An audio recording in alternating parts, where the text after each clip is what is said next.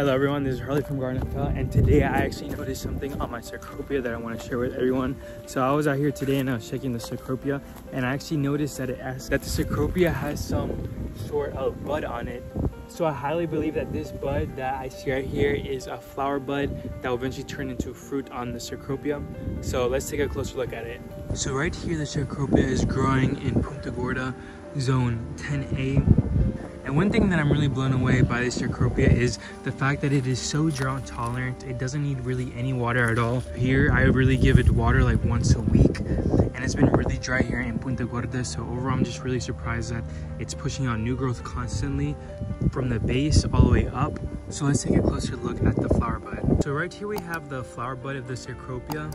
And as you see, the Cecropia is actually really pointy. They kind of look like two tentacles arising out of the Cecropia. And as you see, along with the flower buds, it's also pushing on a new leaf growth. So overall, I'm just really happy because this Cecropia actually came with fruit on it. I believe a squirrel or birds ate it when I was in Colombia because it was actually ripening up on the tree. But overall, I'm just really excited to see it grow as fast as everyone was saying.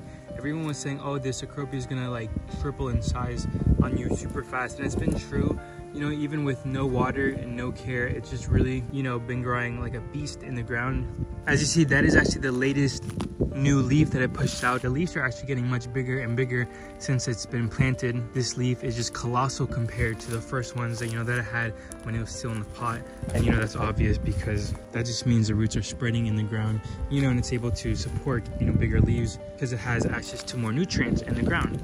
So overall, I'm just really happy to see this Cecropia, you know, responding really well to the soil and already pushing on new growth. As you know, we're all looking forward to the spring rains that Florida has to bring, because this tree, you know, I'm sure will also grow a lot in size, and we're gonna let it grow big too, because we're gonna get a lot of air layers off of it in the future, you know, to spread around to everyone, because I heard this fruit is really good. So hopefully this time around we'll actually be able to try the fruit from these flowers. Overall, this tree is just a beautiful tree.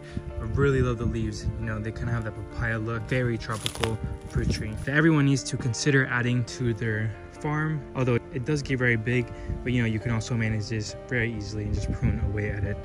So thank you guys so much for watching this Cecropia video update. Once it flowers and hopefully holds fruit, I'll make another video because I want to show you guys the process of the flowering and fruiting and, you know, how all that goes on the Cecropia. So thank you guys so much again. I hope you have a good day, and bye now.